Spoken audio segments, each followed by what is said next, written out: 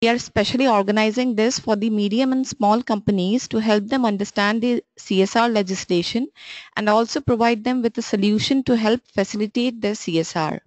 We do understand that for SME sector, issues are many. They range from resource constraint in terms of finance and manpower to developing feasible projects, keeping in mind profit variability, to identifying suitable NGO partners.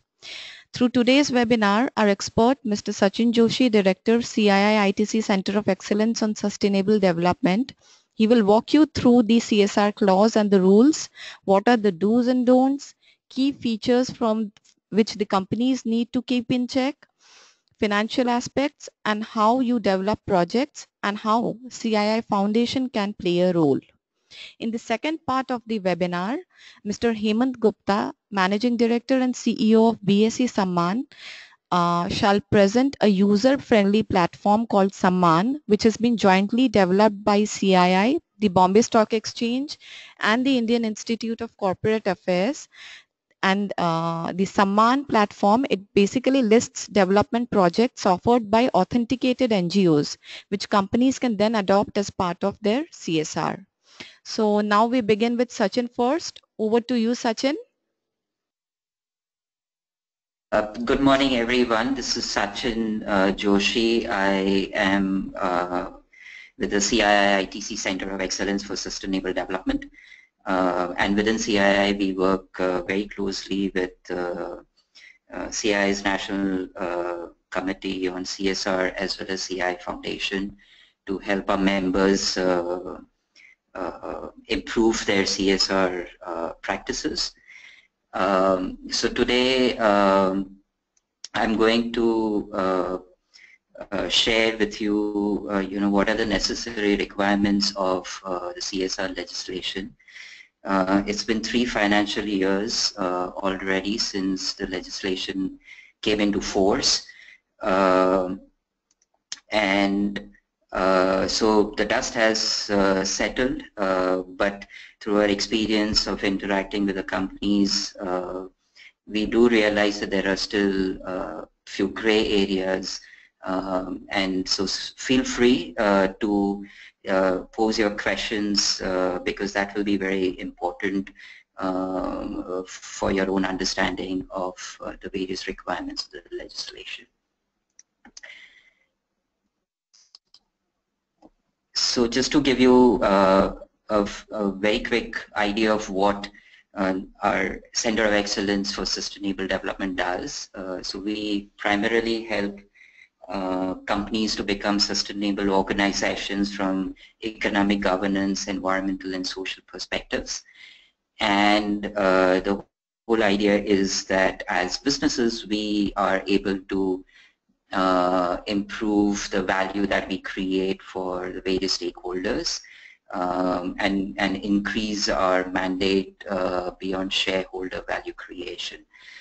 And this we do through a variety of capacity building, consulting, advisory and policy advocacy interventions which are related to management systems, transparency and disclosures, measuring social and natural capital, and we also do have a couple of recognitions such as the Sustainability Awards and Sustainable Plus, which is the only and the world's first corporate sustainability label.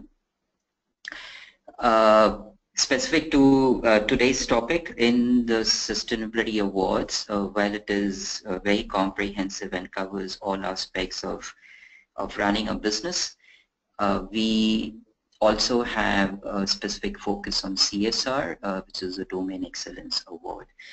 And the Sustainability Award for 2017 is being announced tomorrow, so do go back to our website, which is sustainabledevelopment.in, and just in case you're interested in participating in the 2017 cycle. Okay, so some of the basic first. So which are the companies that actually qualify for CSR legislation, and which are the ones that have to comply?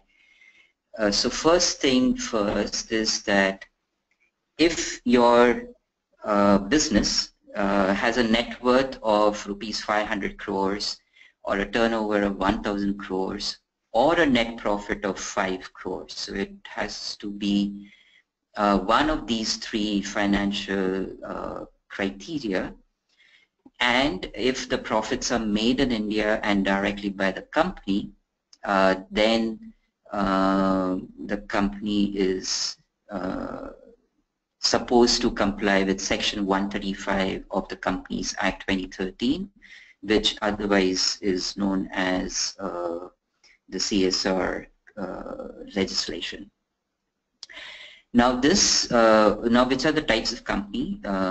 So any company that is incorporated in India, whether it is a domestic company or whether it is a subsidiary of a foreign company. The company could be a privately held company. It could also be a publicly listed company. It could be a state-owned enterprise. So there is no difference in terms of the ownership of the entity. Now, once the company meets one of these three financial criteria, the first thing it is supposed to do is to create a CSR committee, which is at a board level. And I will come to the CSR committee in a bit. But one of the things that it has to, as a result of that, what it also has to do is that it needs to then develop a CSR policy, and this CSR policy has to be approved by the board, and it should necessarily be uploaded on the company's website. If you don't have a company website, it is alright, you don't have to create a separate website only to host the CSR policy. The other mandate of the CSR committee is to ensure that the company every year implements the CSR policy, and the activities that are identified in the CSR policy are as per the Schedule 7 to the Section 135 of the Companies Act. I will come back to some of the ingredients of the CSR policy and what are these elements of Schedule 7. And then finally, the CSR committee has to ensure that the company spends at least 2% of its average of the past three, average of the net profit of the past 3 financial years in CSR. Now here the thing, this is very important to understand. Contrary to the popular perception that Section 135 mandates companies to spend at least 2%, it is not exactly correct. The thing is that if a company is not able to spend at least 2%, so which means that it is it has spent under 2%, then it has the opportunity to disclose the reasons for the unspent amount in the director's report, and these reasons have to be approved by the board of the company. So which means that you know, there is a scope for not spending up to 2%, but it is important to mention the reasons in the director's report, otherwise it is a non-compliance issue.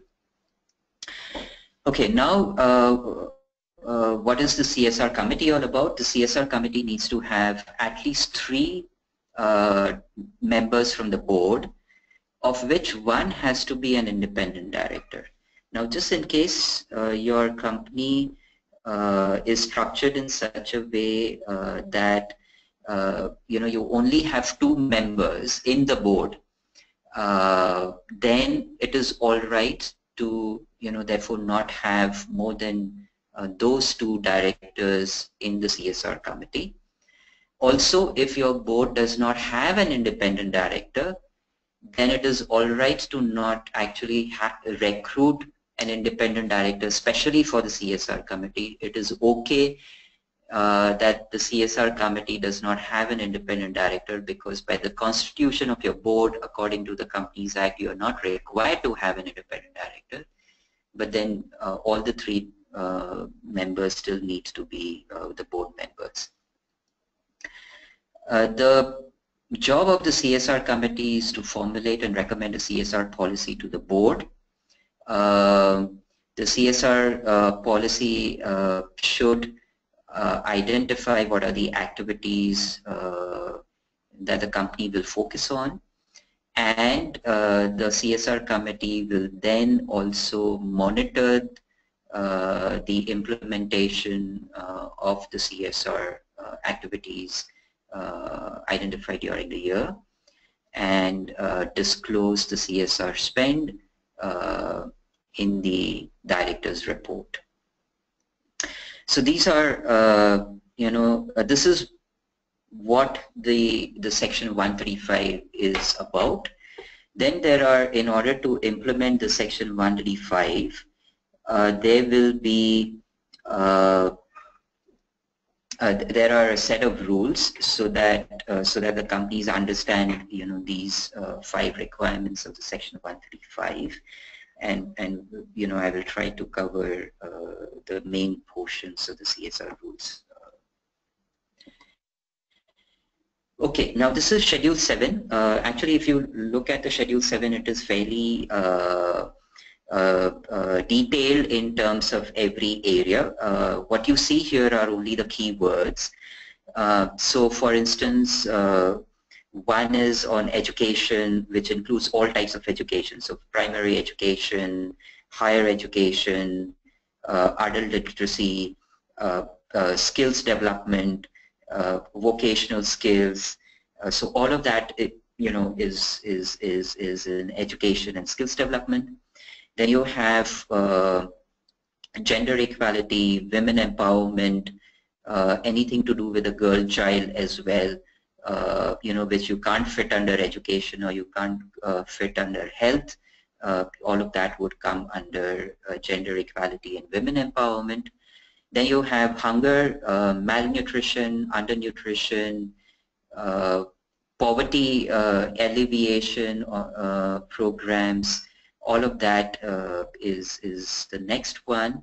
In hunger and malnutrition or undernutrition, you would also include health, which is also, so for instance, sponsoring or supporting medical health camps, ambulances, hospitals, all of that is included in that. Then supporting work on national heritage, art and culture. So when we have monuments which are identified by Archaeological Survey of India, so any monument which is listed in as a national heritage, then, and if there is any support going to that, that would qualify as a national heritage. And then there are arts and cultures, which could be music, which would be, can be crafts, handicrafts.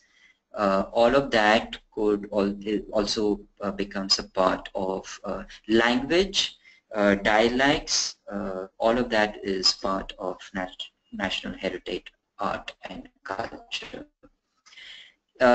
In India, there is also a lot of traditional knowledge, which is which remains with, say, specific tribal communities. And so if there is any activity which is related to preserving some of those traditional knowledge, that would also become part of CSR. Anything that you do with Army veterans, basically Army is not just limited to Army, it is all the armed forces, so it includes Navy, Air Force, paramilitary forces, anything to do with the veterans, or the family members, especially widows and dependable children. All of that is included in Army veterans and any support that goes to armed forces. This would also include, so one of the challenges that especially the soldiers who retire at a fairly young age from the armed forces, to rehabilitate them in the mainstream is quite a big challenge, because the skill sets that they have acquired while in training and service is actually very specific, and many times it is not useful in a lot of other mainstream economic activities. And so any rehabilitation, any skill empowerment that you do of these soldiers is also included in this support. Anything to do with environment and conservation, restoration of ecology, which would mean plantations, water bodies, which are public assets, public parks in rural or urban areas. All of that would broadly be included in environment. It's virtually everything under the sun. Sports promotion, here it is important to understand that the sports that businesses support are Olympic sports or Paralympic sports, or sports identified by the National Sports Authority. Paralympic sports are the ones where differently abled people compete in national or international sports. Kabaddi is one of the sports which is a national sport. It is played at an international level, but only by limited countries, say for instance India, Pakistan, Iran, countries in this geography. It is, to my knowledge, I don't think it is still a part of the Olympic sports, but it is played in Commonwealth Games and Asian Games. So that would qualify. Gilli Danda is still not, a sport that falls into any one of those categories. So that is, supporting a Gilli Danda match in a rural area may not qualify for CSR activity. Rural development is pretty much rural development. Again, everything under the sun, anything that businesses do in the rural areas. Now here it is important to understand that in India, we do not define rural areas. We only define urban areas. So anything that is not an urban area automatically becomes an becomes a rural area. And therefore, any infrastructure work, any quality of life work, any skills development work that you do in the rural areas would qualify in rural development. Then there is technology incubation. Here, if you are supporting technology incubation centers or any technology which is being developed by institutions that are identified or recognized by UGC, they are the ones that would qualify here. So for instance, if in one of the IITs or equivalent institutes, if there is a technology which is being developed, or there is a technology incubation center and you're supporting that, then it would qualify for technology incubation. You have to be very clear that the institute that you are working with is eligible for to be recognized as a recipient in the in CSR, and therefore it is a recognized institute by the government of India. And finally, PM's Relief Fund. Here it is only PM's Relief Fund. Contributions to CM's Relief Fund is not permissible. I mean, you are still free to contribute to CM's Relief Fund, but you cannot put that money as part of your calculation of 2% spend. It's only PM's Relief Fund. So this is largely the Schedule 7, the way it was originally structured. And since then, from time to time, the Government of India has added few more areas by way of clarifications or by way of making some additions. So for instance, housing for economically weaker sections of the society, slum area development and skills India were already part of areas such as poverty, rural development, education and vocational skills. But because there were a few clarifications which were sought out, or there were in the Indian government launched a focused intervention on skills mission. So that's where there has been this specific mention of these areas. However, there were two more funds which were created. One is the Swachh Bharat Kosh, and there is the Clean Ganga Mission fund. Now, the difference here is that these are only funds, so it works like it's these funds rest with the central government, and you just have to cut a check and give your money there, and it is up to them to utilize the money.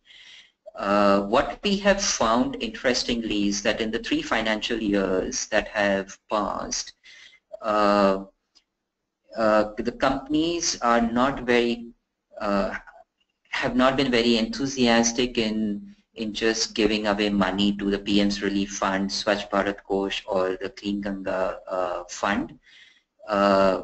The companies actually prefer to spend the money rather than giving it to one of these funds. So this has been the trend that we have been seeing in the 3 financial years.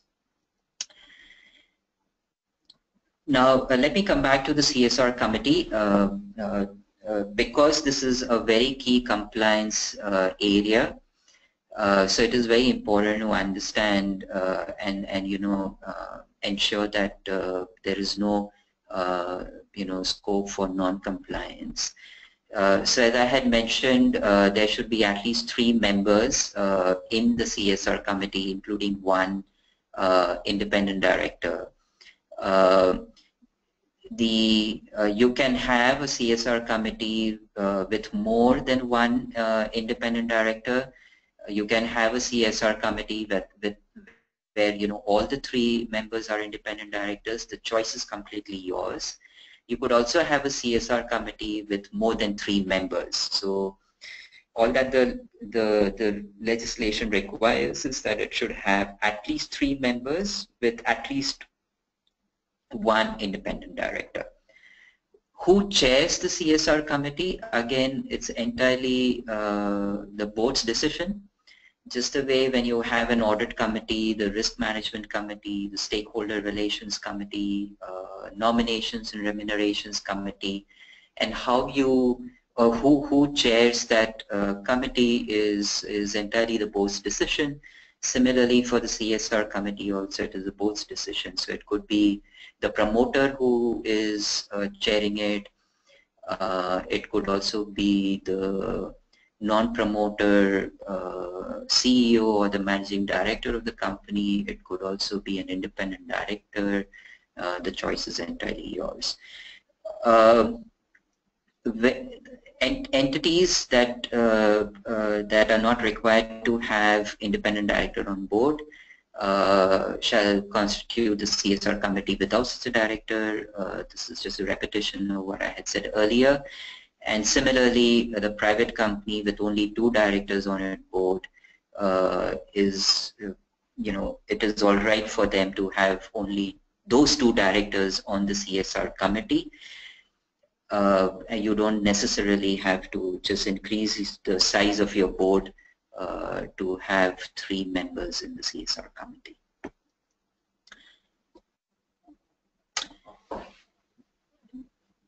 Now, some of the accounting matters which are also important to understand. Now, most of your CSR spends will be operating expenditure, not capital expenditure. So even if, let me illustrate a couple of differences here. Say if you, if there's a company that is supporting a school and it has spent the money in constructing the building, the ownership of that building. So what I was mentioning is that most of your CSR expense will be of operating expenditure or revenue expenditure and not capital expenditure.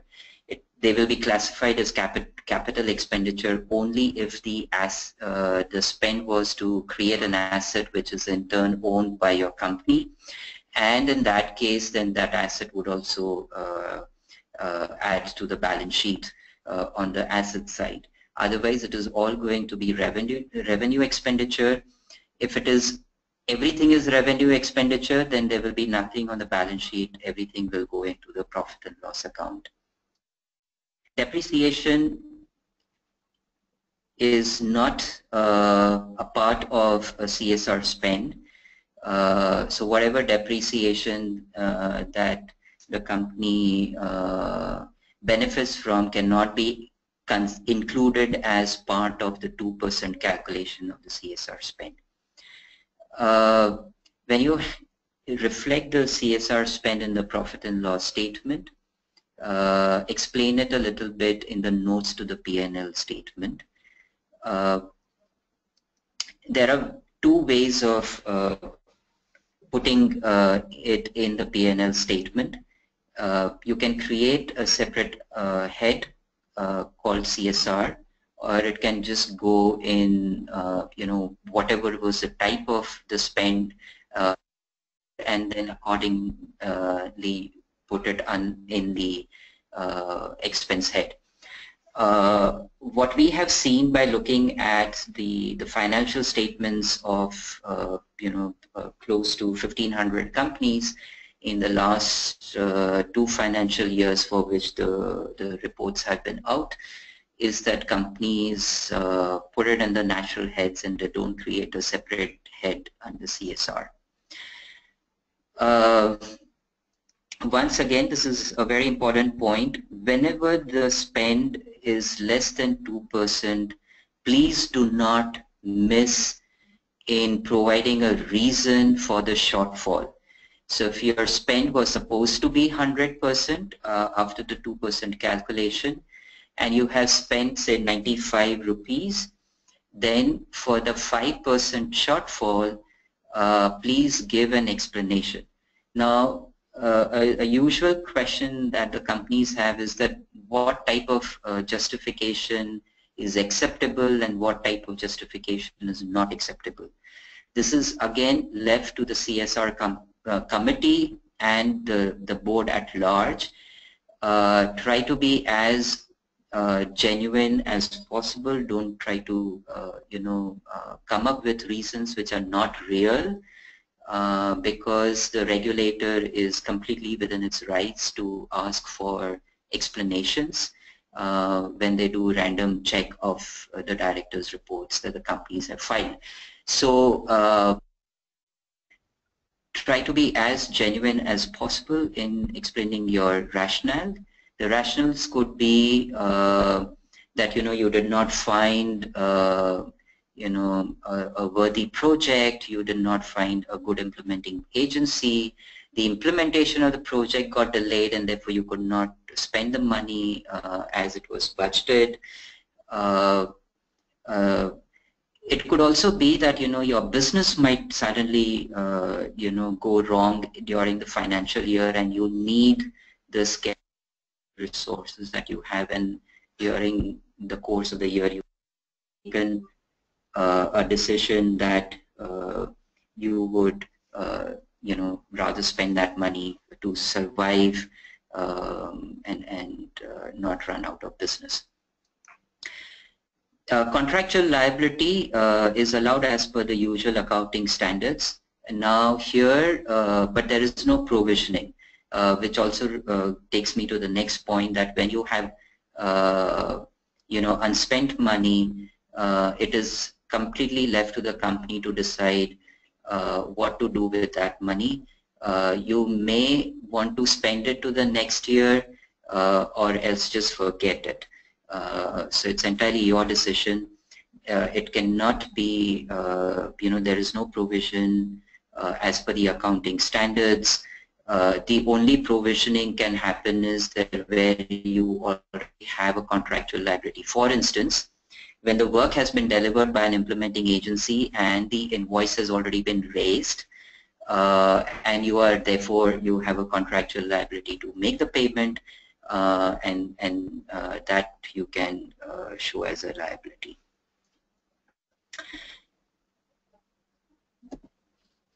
Just a little bit of more information here. The Chartered Accounting Institute had released a guidance on the accounting principles for CSR spend. So, and it is available on their website, ICAI's website, so you can always visit that. But if you don't find it, we are happy to share it with you.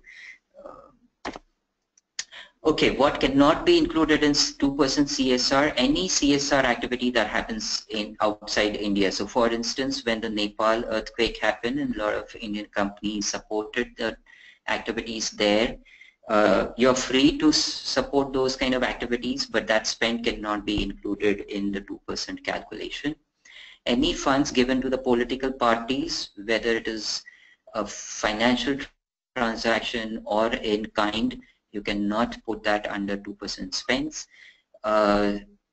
Any spends that benefit your own employees and their families, so for instance, any health services that you provide, any education services that you provide, none of those, even the social security that we provide, cannot be treated as part of 2% spends. Marketing and branding activities that support any social or environmental cause, again, cannot be treated as CSR. Any one-off sponsorships of events or activities, again, cannot. It has to be, so one of the conditions of a CSR project activity is that it has to be in a project or a program mode, where there is a proper project plan, there is periodic reporting that is happening, monitoring and evaluation also happens. And then there is no activity which is a normal course of business. So for instance, if there is, if you are in the financial services business and you are generating awareness on financial inclusion for some of your stakeholders, then which also leads to the promotion of your financial services, that is a normal course of business. Also, for instance, you have a discharge taking place and you invest in effluent treatment plant, that is by law, and that is a normal course of business. That investment that you make in ETP cannot be treated as part of CSR. Compliance with other legislation, so anything that is falling as a part of labor laws, environmental legislations, any environmental clearance, social clearance that you have, pollution norms, whatever it is, cannot be treated as part of 2% CSR. How can you implement CSR activities? You can do it yourself directly by the company. A very simple example here is that if you are supporting construction of toilets, you can develop that project on your own, hire your own contractors, go to the community, pay the contractors directly, to construct those toilets. So that is something which is a direct implementation by the company. The other is that you could also take help of some implementing agencies. Now these implementing agencies need to either be registered as a society, trust, or a Section 8 company. In India, there is no legal definition of NGO. Any non-governmental, non-for-profit organization has to be registered either as a society, trust, or a Section 8 company. A Section 8 company is a not-for-profit company as defined by the Companies Act.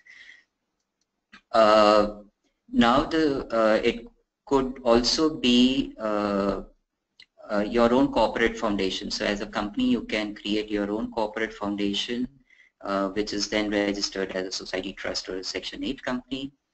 If it is not your own foundation, but it is some other entity, then that entity needs to be at least 3 years old in existence. If it is your own foundation, the 3-year requirement is not applicable.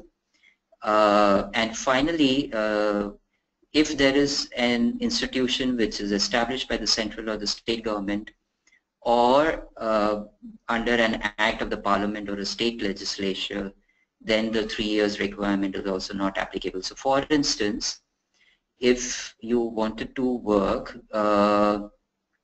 in the legal area and under the Supreme Court there is a not-for-profit entity which is registered as a society or a trust, and you were supporting that society or a trust to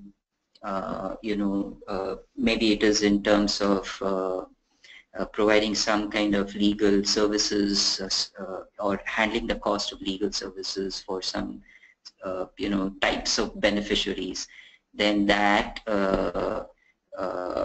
is completely allowed, and there the 3-year requirement is not applicable. The other way to do it is, and probably for quite a this might be very interesting for the companies who are in the value chain or the supply chain of large companies, whether they are domestic large companies or international large companies. You could actually collaborate with other companies and participate in the CSR activities.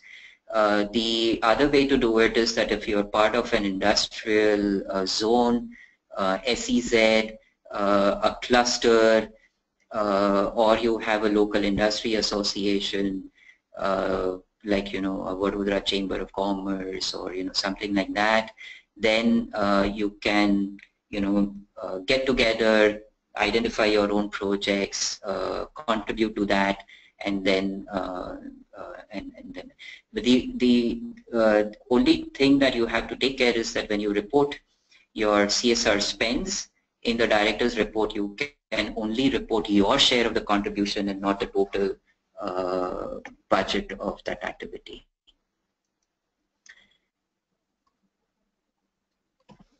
This is an important amendment that has happened to some of the rules.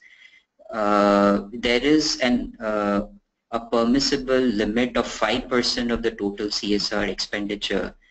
So that is 5% of 2% that you can use to cover your administrative expenses. Also to build your own capacities on CSR. So for instance, if you were sponsoring your employees to a CSR training program, then that cost can be covered in this 5% of 2%. Or if you have an implementing agency and you wanted to build their capacity, that could also be included in this 5% of 2%. Salaries of the CSR staff cannot be considered as part of 2%. There was a time when it was allowed, and immediately after 3 months, and I have mentioned both the dates. So 18 June 2014 it was allowed, and exactly after 3 months it was withdrawn. So salaries of the regular CSR staff cannot be treated as part of 2% CSR.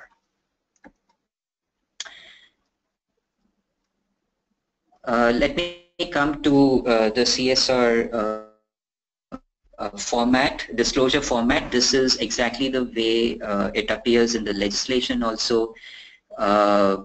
In the first column is very straightforward at the serial number. The second column is where you identify or mention what is that CSR project or CSR activity. So for instance, if it is or you have a title to your CSR project, like I'm just picking up from what is available in the market, say Nanhi Kali or anything like that, or you just call it as a health intervention or supporting primary education for the girl child.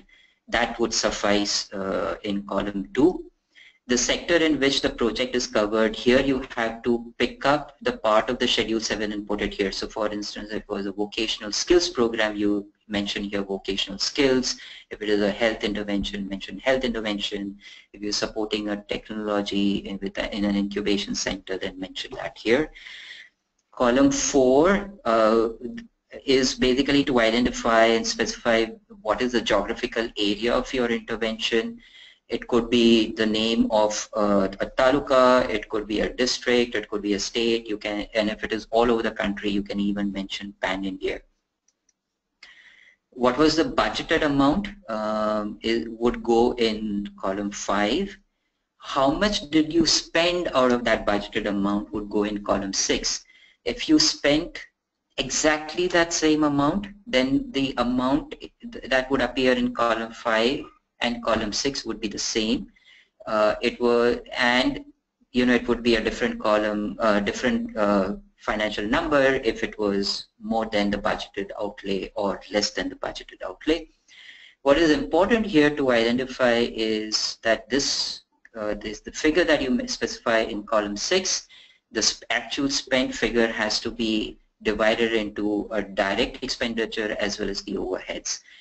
Again, from our 2 years of analysis of disclosures, what we have found is that companies are actually not providing, a lot of companies are not providing this breakup of direct expenditure and the overheads, and that is a non-compliance issue.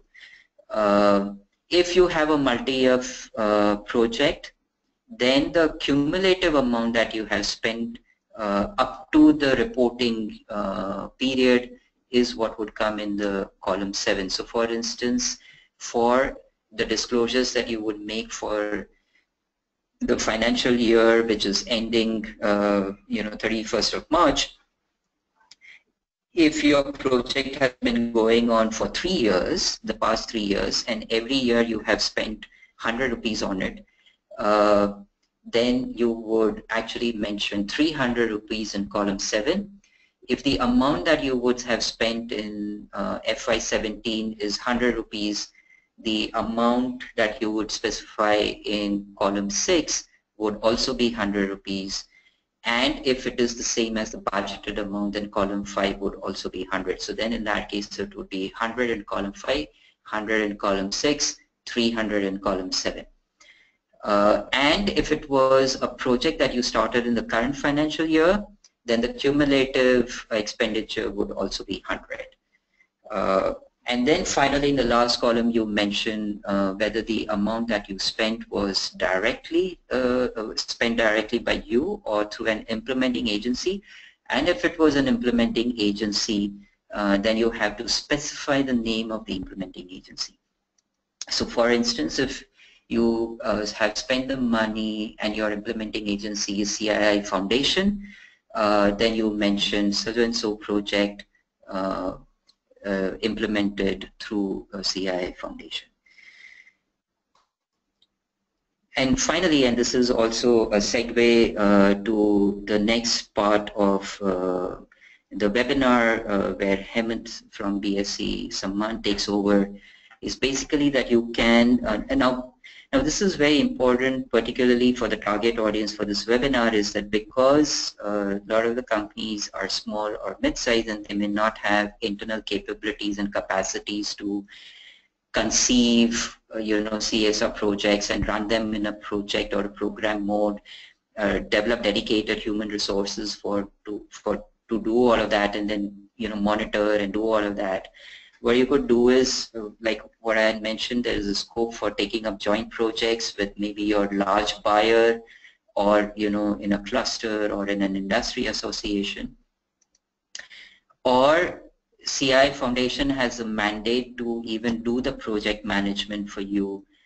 Or CI Foundation, for instance, has projects in skills or in sanitation, and there are other projects. Maybe you can also check with Sarbani later which are the types of initiatives that the foundation has, and you can actually support some of those initiatives.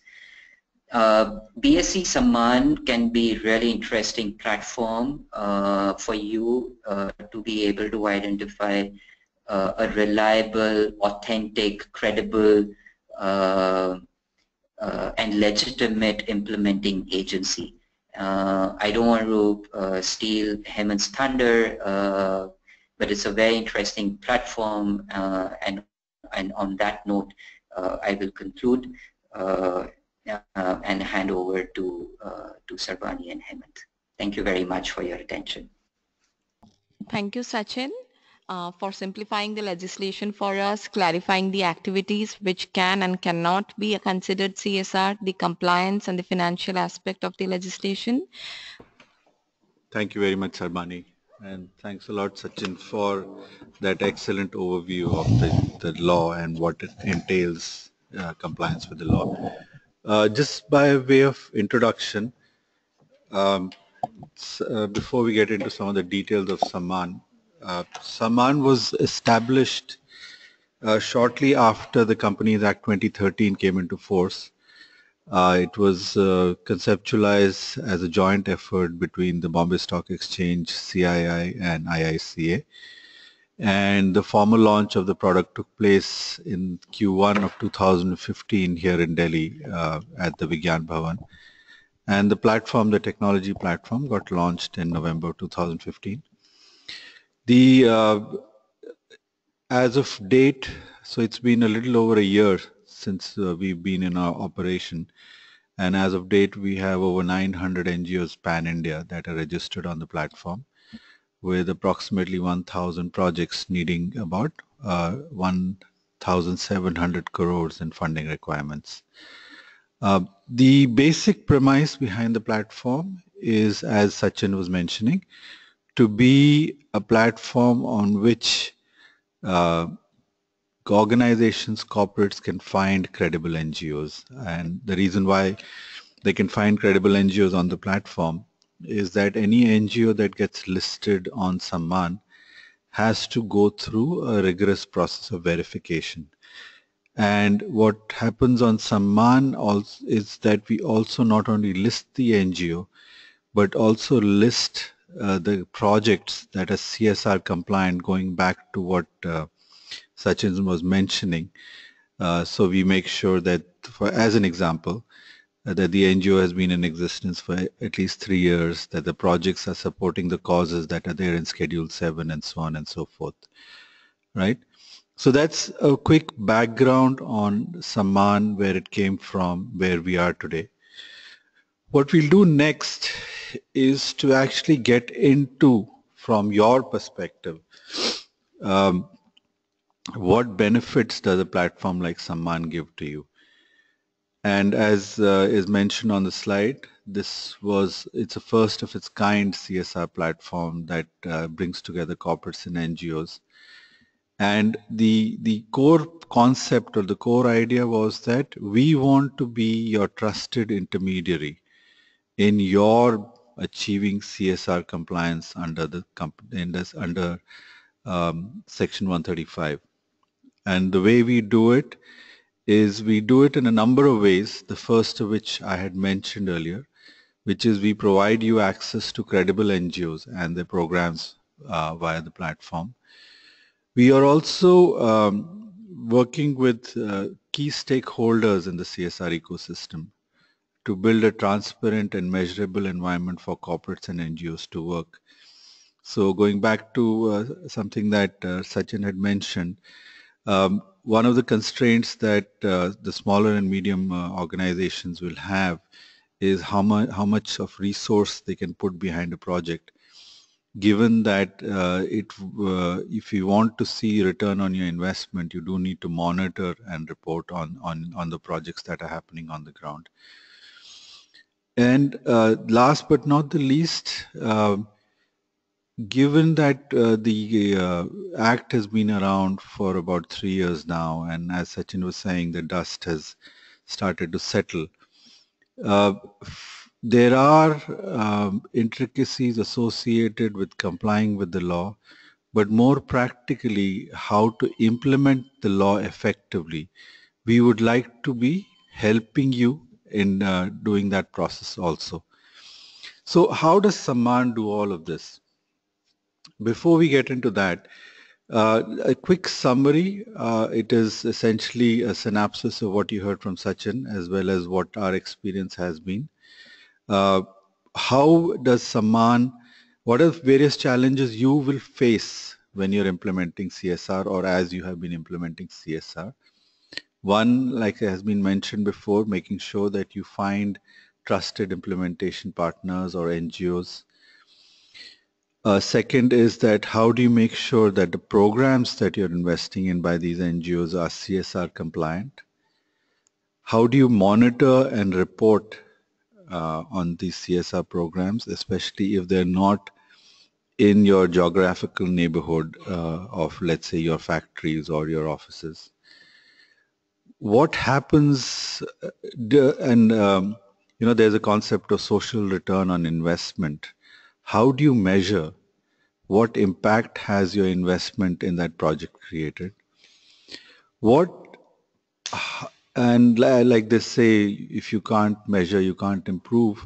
How do you find out what else is happening in the CSR ecosystem? What are the trends? What are the companies doing? What is a good place for you to be in? And again, going back to what Sachin had mentioned, that it's also important for you to be able to work not just on your own project, but also on collaborative projects, because that will give you much more bang for the buck or leverage the investments of not just your organizations, but other organizations also, and achieve a larger social impact. And of course, last but not the least, some of the stuff that Sachin covered, which is related to the CSR law and the compliance to it and the various interpretations.